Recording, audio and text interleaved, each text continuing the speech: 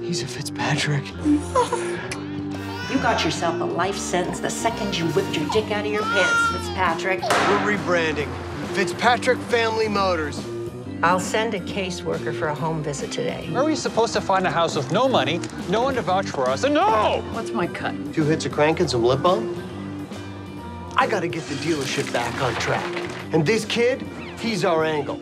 Court-ordered visits for the first 6 months. All Fitzpatricks in the same home, so we can keep an eye on you.